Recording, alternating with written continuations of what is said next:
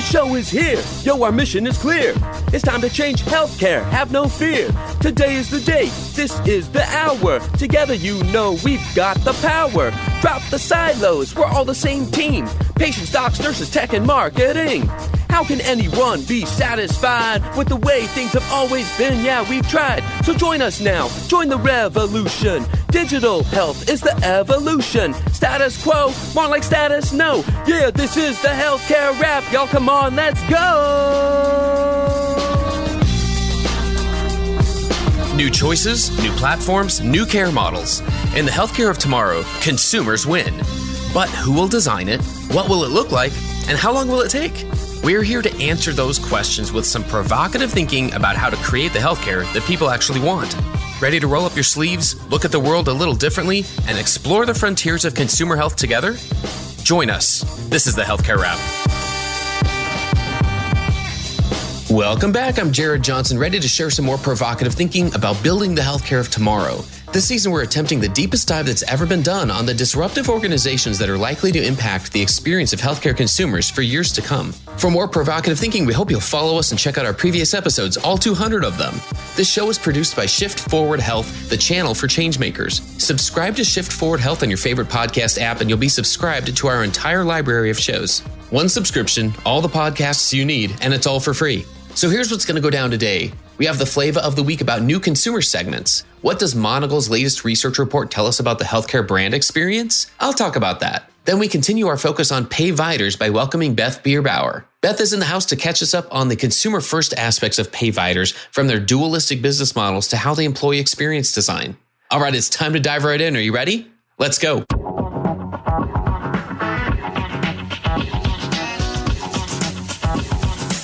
Flava of the week.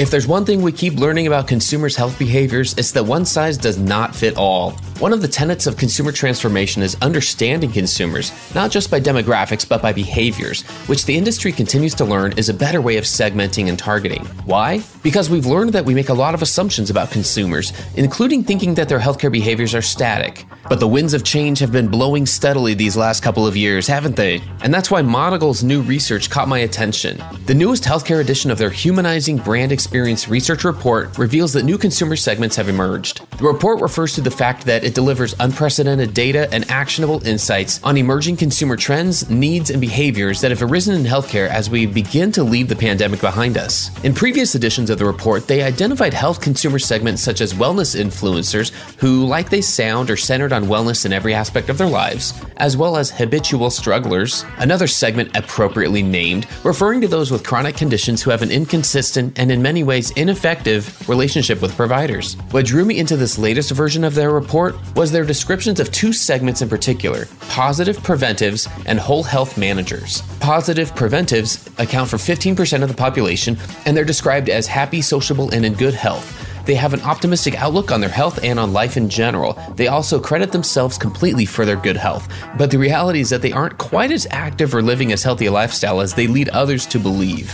Where they do excel is their engagement with preventive care. Whole health managers account for 13% of the population, and they believe that they can absolutely be the master of their own care. They're fiercely self-reliant and confident in their abilities to manage their health through the resources available to them online. They trust themselves way before anyone else to keep their health on track.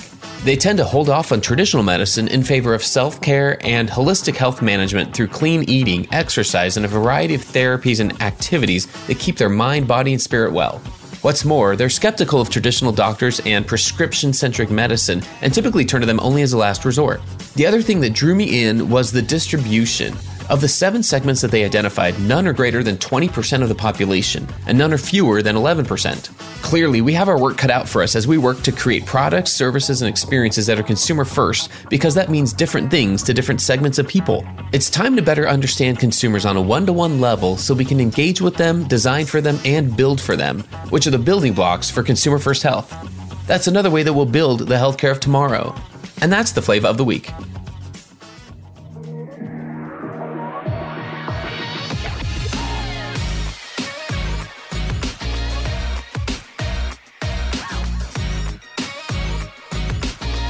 The flow. All right, let's get into the flow, everybody. Give it up for Beth Bierbower. Beth is in the house with us today. Beth is a sought-after thought leader on consumerism and host of the Be Time podcast. Beth has served for more than 30 years for many of the top payers across the country, including her most recent role as president of Humana's Employer Group segment. Welcome, Beth, to the Healthcare Wrap. Thank you, Jared. Thanks for having me. Well, let's start off. What did I miss in your bio? What else would you like our listeners to know about you and your background? Well, I would just say that I have been in the payer world for well over 30 years. We'll leave the number at that. And I have really had the opportunity to work in a variety of segments, whether it was with commercial members or Medicare members, Medicaid, even the military. So it's really been very eye-opening, especially from a consumer experience perspective, to be able to have worked in each of those segments and understand the uniqueness of those members. There's a lot to that. I can't wait to unpack this with you. Let's start off with just something that helps us get to know you a little bit better. Can you tell us someone that you look up to and why? This can be personally or professionally, but just someone who comes to mind. You know, I really respect people that are very straightforward and honest, transparent. And years ago, when I was very young in my career, I had a wonderful mentor by the name of Dr. Bob Shabon. And he gave me some pretty direct feedback that, while it was a little bit painful to receive at the time, it was absolutely what I needed to hear. And he did it out of the goodness of his heart. And I just think that a leader that can be honest with you is just really meaningful and can help so many people going forward.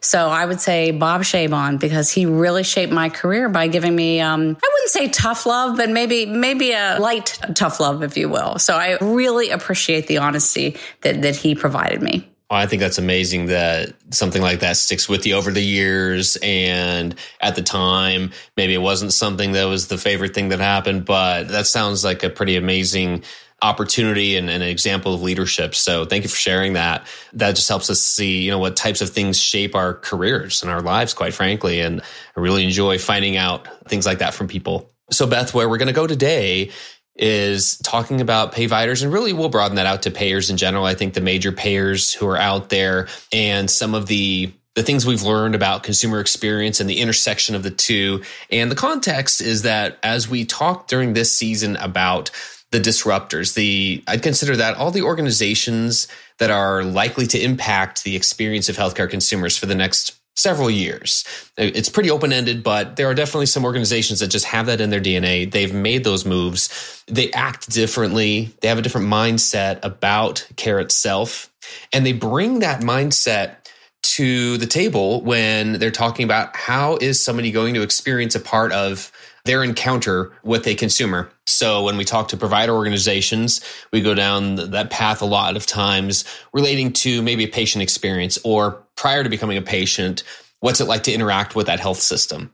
I think this is going to be a really interesting counter side to that, if you will, because there's so much that goes on behind the scenes in my mind. So I'm going to learn a lot here, but I wonder maybe a good starting point is just to give us a description of payers and maybe if there's an understanding of what a payvider is. It's a relatively new term to me, so that's why I kind of say it with a grain of salt. But are there things that define a payvider versus a traditional payer? And what are some of those differences? Sure. So originally a payvider, most people thought of that as a health system that then became a health plan, or they took risk from a health plan. But I would expand that out and say many payers are payviders now as well, because they have gotten into care delivery.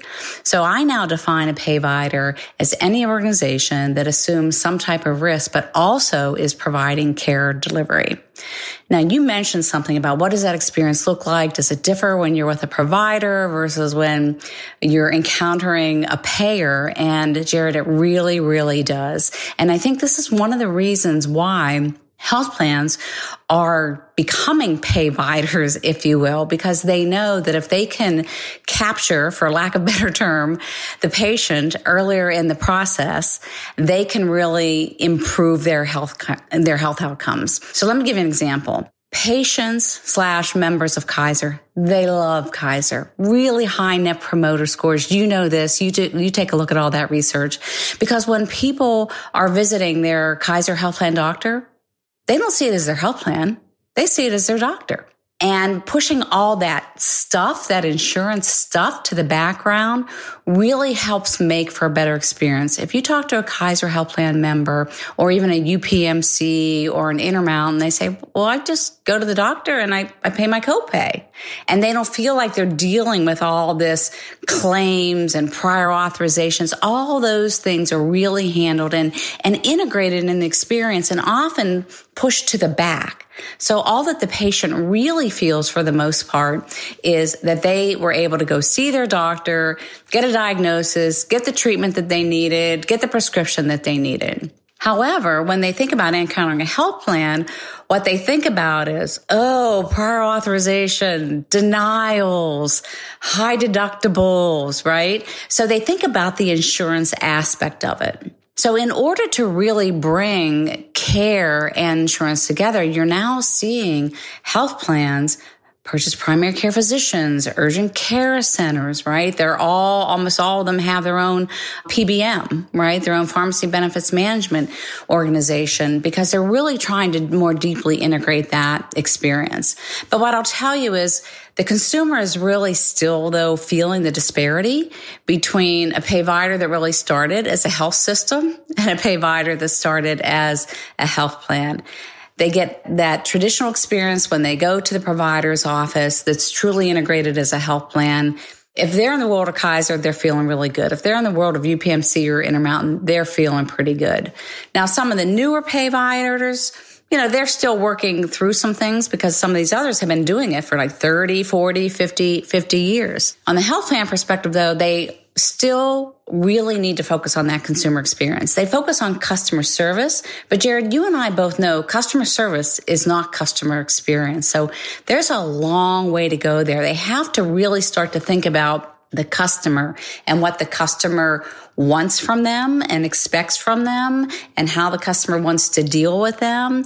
And as health plans, we have a hard time doing that because we're all living on these legacy systems that are 50 years old that started as insurance systems, transactional systems. So it's often very difficult to try to have digital transformation on top of a platform like that. But back to the fundamental question is, payviders are really any organization that both takes risk or insures and offers care delivery. So that leaves it wide open, Jared, for a lot of different organizations out there nowadays, more and more and more. Yeah, I'm intrigued by the difference you set up between those that started off as a health plan and those that started off as a health system of any kind, a provider organization. Are you seeing payviders do that intentionally? Like, are they truly trying to design an experience that is helpful to consumers? I think payviders, when you start with the traditional term where they started as a health system, they are designed around the care. They are designed around the provider. Now, that doesn't sound very consumer-centric, and quite frankly, it isn't consumer-centric. So that's one thing that they have in common with the health plans. Neither one of them are really starting from a consumer-centric place. The difference with a provider-based payvider is that in order to make the care as efficient for the provider as possible, it also helps the member. So as an example, if I go to my primary care office and she says, Beth, you need to see a cardiologist, that front office will make the referral for me, right? They'll say, Beth, stand here. I'll call now. I'll schedule the appointment. Ask your health plan to make an appointment with a cardiologist. Not going to happen, right? Maybe they'll help you look it up over the phone in the directory, but then they'll read a large disclaimer to you that says, but if they're not in network at the time you actually go for the visit, right, then the claim isn't covered. So two very different experiences, but by the nature of the fact that the payvider basis of provider is trying to make things efficient for the provider, they help move that member along in the system. Now, where provider-based payviders really fall down is the technology, right? And I got to bring this up. The fax is dead. The provider health systems don't seem to know that, right? When they ask you, could you fax that to me? And I'm going, I don't have a fax. I can email to you if you give me an email address. Oh, no. You can fax it. That's all we can take is fax or snail mail. So they have to be able to improve on the technology front. But because they are trying to be efficient, that primary care doc or that specialist doc is saying to his or her staff, you need to schedule them for an x-ray. You need to schedule them for an MRI. I need some blood work drawn. And people hop to it. And so they help that member move along that process. When you call the health plan, because you don't understand that, that explanation of benefits that says this is not a bill, but it sure looks like a bill. It's, well, this is all I can tell you. You have to go back to the provider. If you don't think this is right, then you have to appeal. It's you have to. So it's sort of a singular experience on the health plan side. And as I said, I'm a health plan person. And so, but that's really where we can improve. We sort of, in this industry, every other industry tries to take the burden off the consumer. This is the only industry where we really put a burden on the consumer. The providers still do it. They do it with their lack of technology.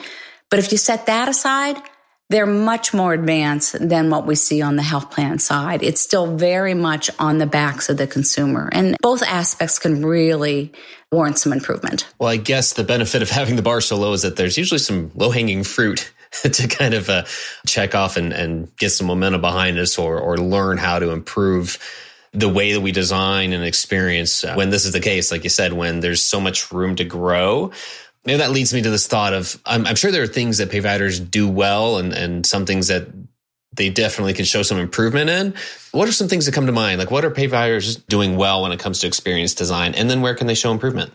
Yeah, I think what they're doing well is really communicating with other providers in the system. If somebody makes a referral, they're typically getting notes back. I mean, for years now, providers have said, listen, if you're not going to give me information back about my patient, or you're going to start ordering additional tests without my knowledge, then I'm not going to refer to you anymore. So I think providers have really stepped up their game in terms of really being very cooperative in sharing that information. And of course, electronic medical records has really helped that. Again, where they need some improvement is there is some burden they do place on members. Let me give you an example. I moved to Florida a couple years ago, and now's the first time I have to get my mammogram in Florida. And I called, looked it up in my provider directory, and I called, and they said, well, you're going to have to get the last two mammograms you had and the report and bring it in. And I said, what do you mean? I said, well, you're going to have to get it on a CD-ROM, which, we don't use anymore, right? And you're going to have to bring it in. So go get it. I said, well, gee, I had it in another state. They said, okay, well, you'll have to call. So I said, well, isn't that something that you do? And can't you have that transferred electronically? And what I was told by the receptionist is, oh no, we don't have time to do things like that. You have to do that. And so I went, we don't have time to do things like that. So of course I called, waited 6 weeks, didn't get anything in the mail, called again. So finally they got what I needed. And only now am I allowed to make an appointment at the mammogram place. I wasn't even allowed to make an appointment until I had the other documents in my hand. So they were mailed to me. So I'm going to carry the CD-ROM with me to the provider office. So when I think about this age of technology, right? I mean, I can push a button. I can pull up the Uber app, right? Or the Lyft app or whatever car service app on my phone and get a car. But yet I have to do all this phone calls and faxes and paperwork just to get routine mammogram reports transferred. So the technology aspect from a consumer perspective, that's really where the provider system can use improvement. And I'm going to tell you, if they can nail that, coupled with the fact that they really do help you move through the system, right? Because people hop to it when provider wants labs and x-rays and things like that done, it'll be a no-brainer. It'll absolutely be a no-brainer. Stay tuned for more provocative thinking after the break.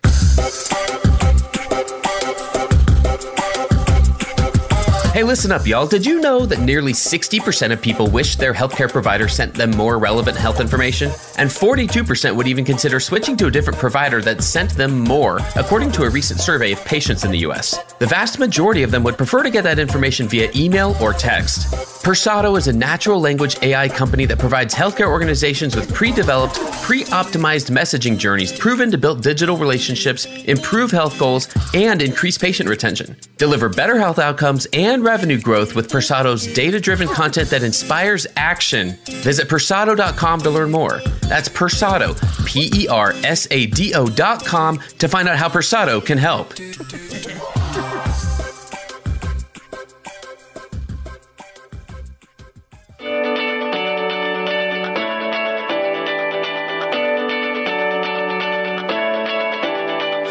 Justin Knott here with the Patient Convert podcast, your weekly dose of healthcare marketing growth strategies, co-hosted by Justin and Kelly Knott.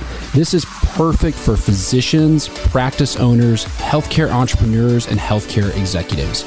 We are breaking down what practices and healthcare organizations should be doing to grow, reach, and retain patients. There's so much confusion and so many options out there around what you should be focusing on to grow your practice, and we're breaking down each week what really works. We're bringing real-world application, case studies, and interviews from leading growth-minded physicians and healthcare executives. So catch us weekly on your favorite listening platforms, Apple, Spotify, Stitcher, and Google.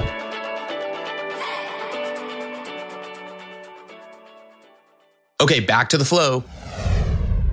You know, I like to think about things as opportunities, and I like how you really describe that as, you know, if they can nail that, think about how that can improve this experience. And I also like how you compared automatically, this is what we do these days. You compare directly to Uber. That's what we do. We don't wake up in the morning as a consumer of healthcare and think, I'm going to think about my healthcare experience in a different way than all the other things I experience in my life today. We think about them all the same. We compare them constantly. And I'm hoping that we can kind of ingrain that a little bit more in the culture of leadership in healthcare. And I know that's not easy. I don't know if you feel the same way. Like, is that important just to recognize that we are comparing constantly to brands outside of healthcare? I think it's important because a lot of times healthcare leaders say, but this is healthcare, it's different. But what I'm starting to see, and you talk about opportunities, is, again, when I moved here, I needed to find a new dentist. It was the most seamless experience that you would ever imagine. I did reach out to my old dentist and said, hey, they would like the x-rays. Literally, by the time I hung up, x-rays were in my inbox, which then I forwarded to the new dentist, who sent me a form to fill out online, so no brown clipboard when I got there. And that was it. It was done. And they text me now to confirm my appointments. I can make appointments online. So we are starting to see some of this stuff in the periphery. The one thing I would share with you is that as healthcare leaders, what we have to think about is not only does this improve the customer experience when they can start to take advantage of the technology that we already use. You mentioned it, Jaron, our phones, but it actually improves efficiency in the office. There isn't any reason why you shouldn't be allowed to let consumers schedule their own appointments. There just isn't any reason for that. Why do you have to have a physical human being doing that, right? They can block out certain times of your schedule. And if you have a last minute emergency, you can still have somebody there to call and say, hey, we have to cancel your appointment, or send out the email to say this. But you can really allow your staff to start to practice at the top of their license by giving them technology that the consumers can use. So I think as healthcare leaders, we have to understand that when we empower consumers with technology that they're familiar with, they're not going to abuse it. And I think that's a concern. People think, oh, they're going to abuse it. They're going to get confused. And sure, right, Jared, we know there are some people that are confused by technology. So it isn't an either or. It isn't all or nothing. It's, look, let's have this as an option for people who can use it. And you're going to see over time that it's going to make your life easier and your patient's life easier. So I'm seeing coming in the peripheries. We just have to get it to the heart of healthcare. Oh, for sure. Like you said, we've got to take this and bring it to scale. What I have found when working with a lot of providers over the years, I used to wonder, is there a reason why we're not doing this with a better technology? And it was easy to say, oh, just providers don't want to use new technologies. And what I've learned over the last several years is that actually providers are often some of the early adopters of new technologies, as long as it's something that makes sense to them. If the business value is explained to them, if it's explained to them how it's going to change or improve, like you mentioned, like improving the workflow of the office or of any of their administrative functions, this is going to reduce that. I have found most providers to be pretty willing to try something new. It's just when there's an unnecessary burden placed on them that has not been explained, that's been dictated to them, that they've been told you have to do this without any of that, that it's harder for them to adopt it. And I think that makes a lot of sense. And that also leads me to think about a quote, or I guess just a theme I've heard recently from a few industry insiders who have all described a need for more competition and co-opetition. I agree with this. There's just a sentiment out there that there's a need for more competition and co-opetition in order for the industry to really build systems, like business systems and experiences that are going to be good for a consumer. I don't know if payviders play a role in that process, and I don't even know if there's one direction to go with that, but I definitely see a need for more competition and more co-opetition. So more partnerships that benefit two entities that would normally be competitive, maybe in other spaces. I feel like payviders are a pretty good example of that. When in a recent episode where we discussed United Health Group, they are co-opetition to a T in my mind. So many of their contracts, they service their competitors. So do you see payviders playing a role in creating more competition that makes sense for different sides? And if so, is there anything you're seeing there? That's a lot of good points in there. So let me talk about the co-opetition first. I believe that with health plans purchasing provider practices, I think they're really starting to see the idea of how valuable it is to have access to data the providers have. And so when I think about co-opetition and I think about, typically us versus them, and now us versus them has to work together, right? I think that now they can start to see, wait a minute, this really is valuable to have this information. So how do we really think about sharing? Because in the past, each party said, our greatest asset is our data and we're not going to share it. Remember, for years, health plans couldn't get any access to any electronic medical records, right?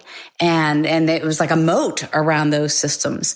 And even providers couldn't exchange information. And so I think data exchange is just really one area where that can really open up from a co-opetition perspective, because it's all about benefiting the patient, number one. And quite frankly, it isn't the data. It's what you do with the data that really creates the competitive advantage, right? So if everybody has the same data, you're going to differentiate yourself because you're thinking about it differently. You're looking at it differently. You're modeling it differently. And then when I think about competition, quite frankly, I love the fact that there are so many new entrants coming into Medicare Advantage, coming into Medicaid, just coming into the healthcare system. When I think about new PBMs being created, or, Amazon buying PillPack and Amazon doing telehealth and talking about Amazon Care. And I saw a Walmart van drive by me the other day. This is Walmart Plus, we're in your home, or something like that, it said. So I love the fact that these competitors are saying, wait a minute, we have strong consumer relationships. Healthcare spend is so big. How do we get into that angle? And what I love about that is that these are game changers. If you think about Amazon, look, they were in business 9 years, I think, before they turned a profit. I think 5 of those years they were a publicly traded company, right? But they kept pushing and pushing and pushing and said, we are going to focus on the consumer. Wall Street, we know you want a profit, but we're going to continue to focus on the consumer, which they continue to do today, right? They'll sit there and say, hey, we're taking $1 billion and we're going to invest it over here. I love the fact that some of these companies are coming in because they really are consumer champions. They are the companies that say, I can make this better for a consumer. And they have this mindset that says, it's broken. I'm going to find a way to fix it. And I think anytime you have any type of thought processes entering an industry like that, it's got to be good for the industry. And look, they're not perfect, and nobody says they're going to succeed at everything that they do, but they're trying to change the game. And that's what we need. We need the game change. The health system shouldn't be about a provider. It shouldn't be about a health plan. It should be about the patient and making that patient experience, financial, interaction-wise, outcome-wise, as optimal as possible. And with some of these new thinkers that are coming into the marketplace, including startups, I think we're going to start to see that. So I'm all about competition. I think it's a really, really good thing. And I hope they keep on coming. Anyone who's listened to this show knows that we're big fans of understanding where those opportunities are, but ultimately to see the types of transformation that have happened and the new types of care that are offered now by some of these new entrants, that's where we're paying a lot of attention. So I just have one more question for you. What do you hope healthcare looks like, say, 3 years from now? I think what we're going to see in a couple of years is more advances in underlying technology that is going to improve the customer experience. Transparency, we know that the administration is pushing hard on price transparency, as an example, letting people see what's behind the curtain, making sure that they don't have to fill out that brown clipboard or fill out the same information when they go from office to office to office, being able to truly port their medical records. Right, what happens right now? Well, I have medical records sitting back in Ohio. Now I'm going to have a new portal down here in Florida, right? All that information should be in one place, and it should be in one place of my choosing. So I think that's going to be critical. I think we are going to see more and more companies that are going to come in and say, how do I lift the burden off the consumer? How do I take this excessive processes and make them simpler? So I think we're going to see more on the consumer side.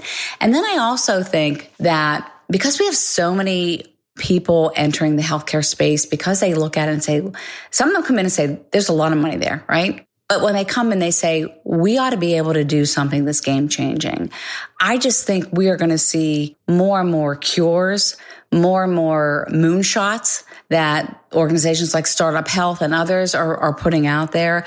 I just think we are going to see the opportunity for people that are dealing with rare diseases to finally find relief, finally find some cures. People living with diabetes. We're now talking about reversing type 1 diabetes. So I think we're going to see more around the cure part.